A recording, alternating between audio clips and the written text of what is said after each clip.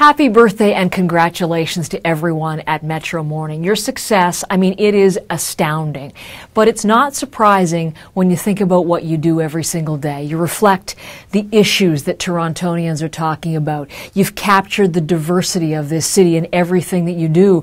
You have the energy and vibe of this pulsating, exciting city that is the largest in the country. So you have done that so well, incredibly successfully for these many, many years. I salute you for that. I only wish I weren't on the air at pretty much the very same time so I could hear you more to hear of the special way that you start Torontonians' day. So congratulations, and again, happy birthday.